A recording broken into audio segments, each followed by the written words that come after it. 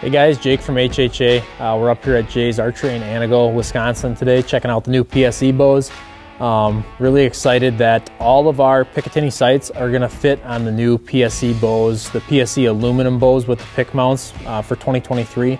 So any of the pick mounts that we've had in the past for Hoyt are going to also fit on the PSE aluminum risers with the pick mount. So any of our Tetra line sights, so our single pins, our 4 pins, as well as the rise are going to be compatible with that. So you're going to get that in both the Tetra rise as well as the Tetra Max rise, and then the Tetra and Tetra Max single and 4 pins. So there's a lot of options there for all you PSE shooters that are looking to utilize the new Picatinny mount on the PSE rail. So for more information on the Picatinny mount sights, you can visit our website at hhsports.com.